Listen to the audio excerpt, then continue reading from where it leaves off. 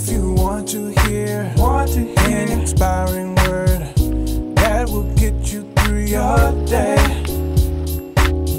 If you want to build your faith and grow in God's grace, to have a better connection with Jesus Christ. So tune in to Good God's Morning. Good God's Morning.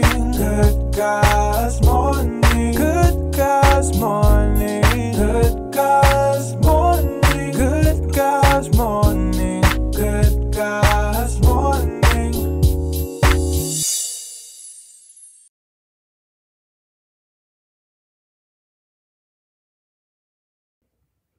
What's up, good people? How y'all doing? Good God's morning to you. Pray all is well with you, beloved, on this fine Friday morning. Whew. Good morning, everybody. Hey, everybody. Good morning, good morning. Good God's morning to you. Good God's morning to you. Good to see you all. It's another day, beloved, that the Lord has made, and we shall, we are going to, that's right, rejoice and be glad in it. Hallelujah. Good God's morning to you. Good God's morning to you. Kenita, I need you to call me. Good God's morning to you. I need you to call me after this, okay? Good God's morning to you. Let's get our scripture. Hey, honey, y'all say good morning to the First Lady. Good morning, good God's morning to each and every one of y'all. Listen, let's get our scripture for this morning. Whew. Our scripture this morning is coming from Joel. That's right, Joel. Some people say Joel, or some people say Joel, however you want to pronounce it, okay? Joel, all right? Chapter 2, verse 13, and it says, rid your heart and not your garments. Return to the Lord, your God, for he is gracious and compassionate, slow to anger and abounding in love. And he relents from sending calamity. Good God Almighty. Let's look at this morning here. Beloved, you know, it's interesting when I was reading this just a few seconds ago before we came on live. It's interesting that it uses the word rid, okay? Rend. All right. When we look at the word rend means to tear into pieces, to, you know, it's not like anything glamorous or glorious, okay? It means to tear, you know, put into pieces, you know, tear. And I was sitting here thinking, like, God, why would he tell the people of God to rid your hearts and not the garments? Well, here it is again, beloved. You got to go back to history. You always got to research. Don't just read surface and go on about your business. Go back and research. Go back and get the history as to what is going on. Why does he say this? Well, first of all, looking at this, beloved, you got to understand when, as a form of repentance, as a form of, you know, sorrow, you know, or not necessarily grief in a sense that you're grieving over someone, but you're grieving over what you have done. Okay. In a form of that, the people of God would rip their clothing. You know, they would walk around with ripped clothing. If they were, what's the word? If they were ill, like if they had an illness or something, you would see them with ripped clothing. Some of the ones in the Bible talked about those that had diseases, spiritual diseases. You know, they were possessed with demons or whatever. You know, they walked around their clothes ripped. Okay, and so that identified them as being ill, and also identified others as being sorrowful, repentance of whatever they had done. Okay. Here, Joel tell them, like, listen, don't rid your garments. Don't just tear your garments, but God wants you to tear your heart. Tear my heart? Yes, tear your heart. That means, in other words, beloved, we walk around every day and we have a whole lot of stuff on us, a whole lot of stuff that we have, you know, we've been carrying and we've been bearing, and, you know, a whole lot of things, a whole lot of people in our heart. You know, it's just a whole lot of space that is being taken up, and God is not there at all. God cannot take over and cannot do what he wants to. The Bible says, with all your heart, with all your might, with all your soul. So with all of everything that you have, okay, all of your heart, all of your soul, God wants to take all of that space. He can't take all of that space because you got everything else cluttered in there. So what Joy tells him to do, that listen, don't rid your garments, rid your heart, because that's the most important thing that God wants. He wants your heart. So rid your heart of all the people that your past, the past situations, the issues, the concerns. Rid your heart, your sins, your sorrows. Rid your heart of all of those things from the past. For even right now that you're dealing with, get rid of that stuff. And then he tells them to return to the Lord your God. Get rid of the stuff that is in your heart that is keeping you from God. And once you have done that, return to God. A lot of people, some people think that it's okay, just to walk around and say, I'm sorry, but they never change in their heart. Oh, good God Almighty. And some people think it's okay just to say we've changed, but yet we haven't turned from anything. It's still in our heart. It's still there. No, God is saying, get rid of it. Rid your heart, tear your heart into pieces and return to the Lord. Understanding that God is always gracious. He's always compassionate. He is not quick to anger. He has been patient with us. He is gracious to us. He always abounds in love with us. He doesn't take pleasure in our calamities, beloved, but he would want us. He's not concerned, or he is not taking pleasure in the fact that you're ripping your heart. No, he's taking pleasure in the fact that you have gotten rid of what's in your heart in order to allow him into your heart. Oh, good God Almighty. He's not concerned, or he's not applauding you that you just ripped your heart, but you've got to do something, beloved. You've got to get rid of that stuff. Tear your heart into pieces and remove that which is not like him. God, whatever this is, God, whoever this is, God, whatever I have allowed to grow and manifest and fester in my heart, God, rid me of that. Remove it from me. Move it out of the way, because I want to be filled with you. Oh, good God Almighty. He says, return to the Lord. This is how you return to him. People of God, at one point, they love the Lord. And I've never been, but we're going to go to Alaska, and we're going to go to Africa. I always see it on YouTube. The people of Africa, they are hungry. The people of Alaska, they are hungry for the Lord.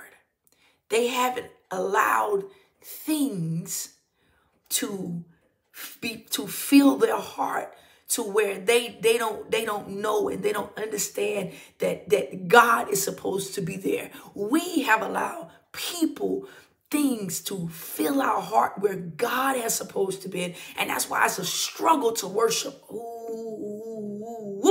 It's a struggle to get in his presence because we're so bogged down and our heart is so heavy and his heart is so full with the stuff that we got going on. God says, get rid of that. Do you not understand that when we get rid of that stuff, that God can take control, because God is, he's able to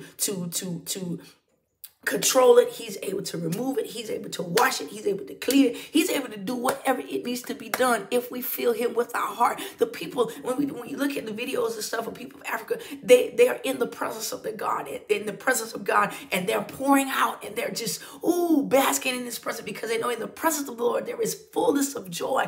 Everything you need is in his presence. If we just allow God to take control and fill our hearts, we won't worry about the stuff that's on the outside. When they come into the presence, they come into the sanctuary, when they come into the house of the Lord, they're not concerned about their issue. They're concerned about God and getting filled and refilled and just giving God praise and glory and honor, because they understand that God is in my heart. I'm not worried about the stuff. I'm not worried about the issue, the concern. God is going to handle that. Beloved, what is in your heart today that you need to rid? What is in your heart today that you got to get rid of? You need to let go and let God. As soon as I stop worrying about how the story ends. As soon as I let go and I let God, there's a song that the Wall Street singer saying that there's a voice that's crying out in the silence. He's crying out for the one who will receive him. He wants it all. He wants your heart. He wants it all. Get rid of the stuff, beloved. Rid your heart today. Let it go. Let it go. I promise you, nothing that you have in your heart is worth God. Is worth who God is. I promise you that. Promise you that. Promise you that. Let go of the stuff. Let go of the things. Fill it with God and watch what God does. Come on, let's pray. Father, we thank you, God, this morning for your word. We thank you for the opportunity to commune with you and our fellow brothers and sisters. God, we just want to thank you. Hallelujah. For the opportunity, God, for opening up our ears and open up our eyes to hear what thus says the Lord for us this morning. God, some of us, our hearts are filled with everything but you. Our hearts are so cluttered. Our hearts are just so all over the place. God, help our hearts to come back. Help us to rid ourselves, our hearts, of that which is not like you, that which we've been holding on and we haven't let go. God, help us, Lord, to fill our hearts with you. We thank you for your compassion. We thank you for your graciousness, your mercy, God, that hasn't consumed us when it could, when it should, when we put everything else first but you. But Father, this morning, we ask you, God, to help us rid our hearts of anything and everything that is not like you. We thank you, Lord. God, forgive us of our sins that we've committed knowingly and unknowingly. God, forgive us how we may have neglected you when we should have put you first. Forgive us, God. Lord, we acknowledge our sin. We acknowledge what we've done wrong. And God, we ask your forgiveness, Lord. We thank you that you've forgiven us. We thank you that you brought us back into right relationship with you. Now, God, fill our heart. Fill our cup, Lord. Let us overflow. Fill us up, Lord. Fill me up till I overflow. God, I want to run over. I want to run over. Fill me up till I overflow. Woo, good God Almighty. I want to run over. I want to run over. Fill me up, God. Fill us up, God. Fill us up, God. Fill us up. We thank you, God. We thank you for this opportunity. We thank you, God, for your presence. We give you praise, glory, and honor. It's in Jesus' name that we pray. Bless us, Lord. Hallelujah. As we endeavor to do your will, God, as we go throughout this day, as we begin, oh God, in the next coming days, our Lent season and go into a moment of prayer and fasting. God, help us, Lord. Woo! The devil is busy, ain't he? He trying to distract us this morning, God. That's some balloons I had to pop, blaze, praise God. But anyhow, help us, Lord. Even the balloons can't take the heat. Woo! Good God Almighty. Help us, Lord. Yes, sir. Help us, Jesus. Hallelujah. Help us, Lord. Help us, Lord. Even the days to come, God, that we would pour out our spirit, pour out, God, unto us. We would fall and we would be enjoying with you, oh God, so that you can fill us up, God. Fill us up. Fill me up. Fill us up, God, till we overflow. Lord, we want to run over. Hallelujah. We want to run over. We thank you, Lord. We give you praise, glory, and honor. Bless us now as we endeavor to do your will throughout this day. It's in Jesus' name we pray. Amen.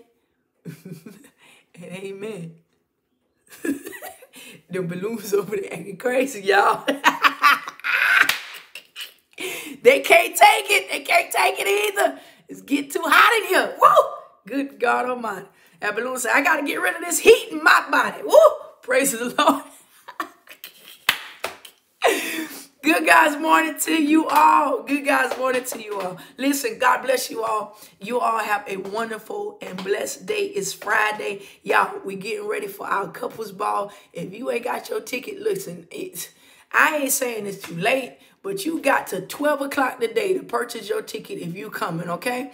12 o'clock, 12 noon today, 12 noon. Because listen, we've got to get ready. We've got to make sure that we have enough for everybody, okay? This is a catered event. We want to make sure. That's why we buy tickets and we buy it in advance. So if you have not gotten it, you have to 12 noon today to get it, okay? All right? All right. Well, good God's morning to you all. Pray all is well with you, that you continue to have a blessed and beautiful morning. And we'll see you all tomorrow, the same time, the same place, for another good God's morning. Good God's morning to you. Y'all have a blessed and beautiful day. If you want to hear an inspiring word that will get you through your day.